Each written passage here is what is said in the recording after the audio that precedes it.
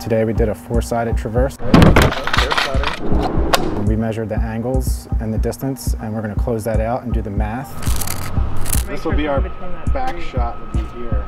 The construction industry is really growing down here. I actually really enjoy it, being outside and learning all this stuff. It's really cool. I've always taken a liking to actually designing things, so that's what drew me to civil engineering. Having a professor that is a professional in the career that I want to go into, I think helps me. Are you on target?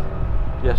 All right. So you're not just coming into a classroom, reading a book, saying, you know, this is what you're supposed to do. This is coming from, you know, a professor who actually is doing that work himself. That's what FSW has a lot to offer to me. The experience of the professors, I want the jobs that they have. He actually interacts with us, he makes it a lot of fun, he makes it really easy to learn it. Do the back, focus on the back. We want it weird polygon.